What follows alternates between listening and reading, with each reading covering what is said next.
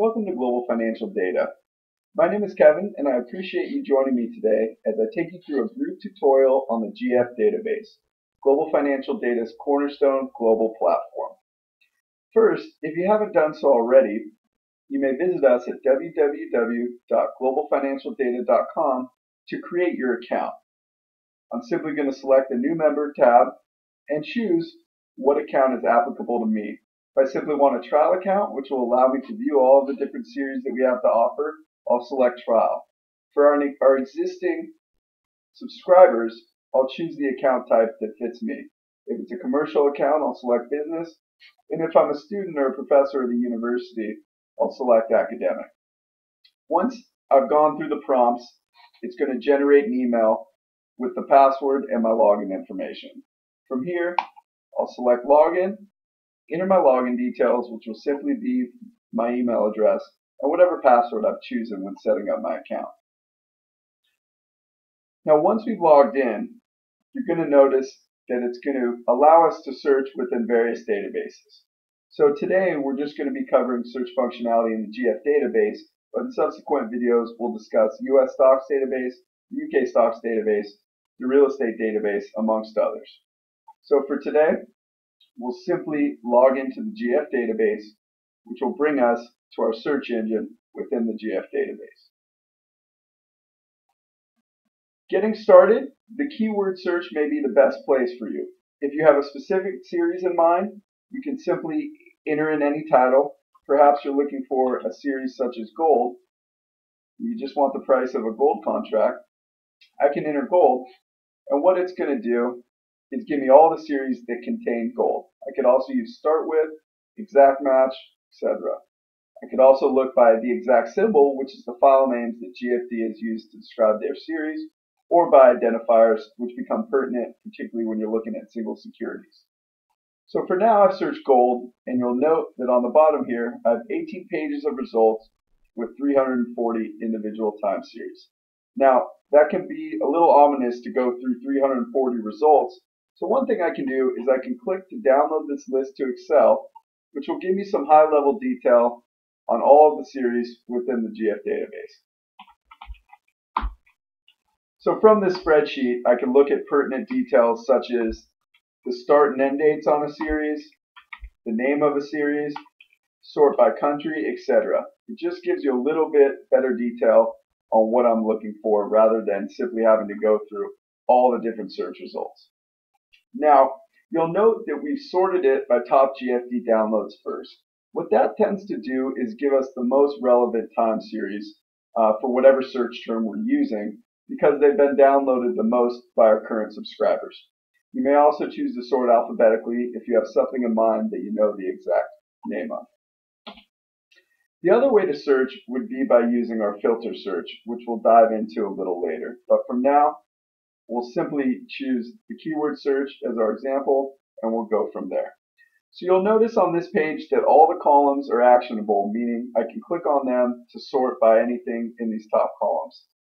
A name, by symbol, by country, even by series type, or date range if I know that I want to look at the oldest data we have. Now for the sake of example, let's try another keyword search. So let's say I'm looking for the S&P 500, but I'm not exactly sure where to find it. So I'm just going to enter in S&P 500 in the keyword search, click search, and what I'll get is 551 results on the S&P 500. So again, if I wanted to look a little bit further as to what the underlying data sets that we've searched for are, I can download this list to Excel. But for now, let's assume that the first series, the S&P 500 total return, is what we're looking for. Or for better illustration, why don't we just choose the S&P 500 composite? Now, to get some more details on this series, you'll see that it gives us the file name, the title, as well as the date range. I can click into it, which will produce a little more detail behind the series for me. So when I click into it, what's going to default is a visualization of the data, which defaults to 2 years. I'm going to go ahead and take a look at the full history so I get a good idea visually as to what the underlying data looks like. So as long as I'm happy with this data set, seems to look like what I'm looking at, I can then come into this description to get a little more information on the series. So you'll see that we have pertinent information here, start and end date, the periodicity of the data. Some of our data sets will change from monthly to weekly to daily, depending on the granularity of the data sources we can find. Other pertinent information in here as well if you're looking for. In the description, we also have been very comprehensive in including our source information for you. Remember, GFD only uses primary sources to include all of our sources for your review, so you always know where this long-term data is coming from. Now, if I just want to download this one data set, I can click into the Download Data tab, which is going to allow me to make some adjustments to the data set prior to downloading. You'll see the date range I can change up here. Perhaps only data from 1900 to the present is pertinent, so maybe I'll choose that. Data fields, I could select open, high, low, close, close only, and then I can make a few adjustments. Certain adjustments like inflation, which are going to change the data based upon the CPI for the underlying country. In this case, we would use our long-term US CPI to make the inflation adjustment. Total returns will become pertinent when looking at individual securities, which factor in splits and dividends and other corporate actions. And I could just look at period, percentage change, average, whatever I'm trying to do with the data. Identifiers, I'll just choose to have them all. And then currency, if I want to see this data set in a different currency, I could do so by choosing one here. This becomes powerful when I'm looking at a bunch of different data series from different countries and different time periods, as all of these currency adjustments will be made directly from GFD's long-term FX rates, which produces a nice apples-to-apples adjustment or look at the data, particularly over centuries, where you have a lot of different devaluations in currencies and a lot of different historical events that might have affected the way the prices looked. Data frequency, this will default to our highest level of data. I'll keep it on daily, but perhaps I only want to see an annual series. And then date format, simply American or European. So once I've selected everything that I want to see, again, we're downloading the data from 1900 to the present, I can simply select my file type and output format here. It's going to default to Excel 2007, which seems to work for me fine, and I'll go ahead and download. Now once the data is downloaded from our servers, we're going to have a simple spreadsheet that gives us a good idea as to how the data looks. So on the first tab of the spreadsheet, it's just going to give you some basic details as to what we've downloaded. It'll show you exactly what we've done in terms of adjustments too, so it's important to look at that. When I click into the price data, this is going to be the actual raw prices from the S&P 500 that I'm most likely going to want to use. So you'll see we start our date range in 1900, and we'll go all the way to the present. Today's date, June 30th. So you'll see that we've also made adjustments for inflation. So here you have the actual figures from that specific date and time, the open, high, low, close. And from here, you have the real open, real high, real low, and real close, which are inflation-adjusted figures based upon US CPI. So if we're looking to use those, this would be our data set. So relatively simple if you want to download one data set from doing a keyword search. What we'll cover in subsequent videos will also be our GFD Auto Track, which is our workbook feature for downloading multiple series into the same spreadsheet. So if you're doing a project that requires a lot of data, please visit our site and download the GFD Auto Track video, which will help you through that as well. Now, the keyword search works well, but only if you have something specific that you're looking for. Perhaps you're not sure what the underlying composite or what a fixed income instrument might be called in a given country. So the keyword search may not be applicable at that point. Now, what you can also use is our GFDatabase filter search. First, you may select the country you want to see. You'll note that we have over 200 countries that we cover here, some which don't even exist anymore due to our long-term data. And we also have put in these regional buckets, different buckets based upon OECD, high income, low income, etc. So you can look through these to get an idea. Perhaps I'm just doing a project on the Eurozone and one of these would be applicable, or maybe I only want to look at emerging markets, developed markets, etc. So for the sake of exercise, we'll just select them all, keep them all in there in case we're doing a long study.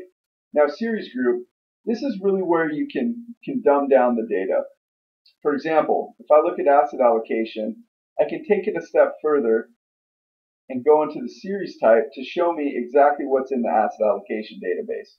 So down here you'll see that we have all of our total returns on bills, bonds, and stocks included in the asset allocation.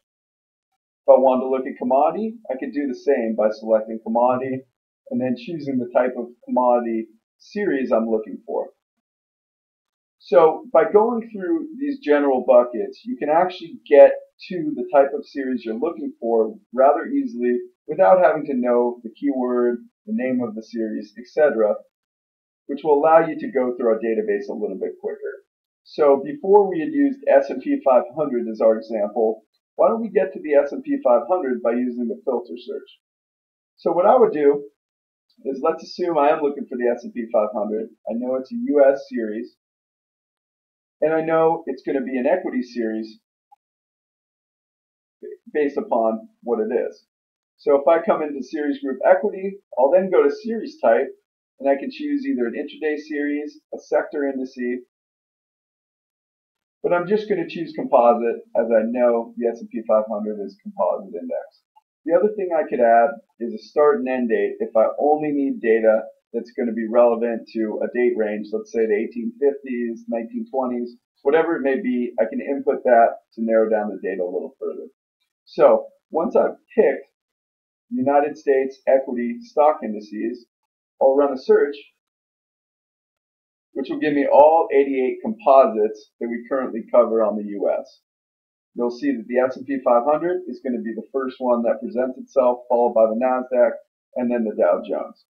So there's a few ways to get to it. I could have used the keyword search, but by using the filter search, I didn't necessarily have to know the title of the series in order to get to it. So another example, let's assume I'm just looking at the G20 countries, and I want to get all government bond yields for G20 countries. What I can do then is I could come into the series group fixed income, and then I could take it a step further and say, you know what, show me only government bond yields for G20 countries. I'll run a search here, which will give me 676 results. So again, I could download the list to Excel, which would give me a little bit more detail on these various series, or perhaps I see what I'm looking for. Now, if this search is a little too general, what I could do is enter in a keyword here. Let's say I'm only looking for 10-year bonds. I don't want to see 5-year, I don't want to see 2-year, whatever it may be. I could put in 10-year to narrow down our search even further and see all the 10-year results. So from there, I get 35 results. It's a much easier data set to work with, only 2 pages worth of 35 results, than it would be to look at 686. So I can simply go through these. I can hover over to get some applicable underlying information on the series, look at the date ranges, etc. And again, once I see the file that I want, I could actually, if I want to look at it, I could click into it, or I could simply click the data tab, which will bring us to the adjustments and pertinent information prior to downloading that we can use. Again, a description on it. We have the graph.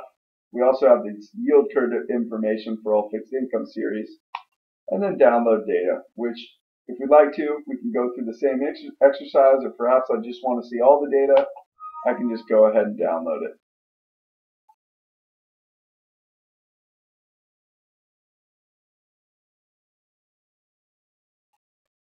So again, what we've covered so far is basic use of the keyword search engine and also basic use of the GFD filter search. As you get comfortable with the GFDatabase and where everything is located, I do recommend using the filter search, because as you understand what's in all these underlying series groups, You can really get to the type of series you're looking for rather easily by simply selecting the countries you want to include, the series group, and then the type of series you want to see. So if it's just consumer price indices globally, I'm going to select economic, consumer price indice, hit a search, and that's going to give me all my different results. And then of course I can narrow it down by either choosing the countries I want to see. Perhaps I'm only looking for Belgium. Run a search, and that'll narrow it down even further. And you'll see the 6 results I get. The earliest series going to 1462 on Belgium CPI. So as with this and anything, you may submit any questions you might have to sales@globalfinancialdata.com, and we'd be happy to take you through a tutorial as to how to better use our platform. And also, please visit our website, download the other videos, and take a look at the other various parts of our search engine, our platform, things like GFD AutoTrack, GFD Graphs, which will better get you acquainted with using the GFDatabase. I thank you for your time today, and I hope you look forward to using the GFDatabase.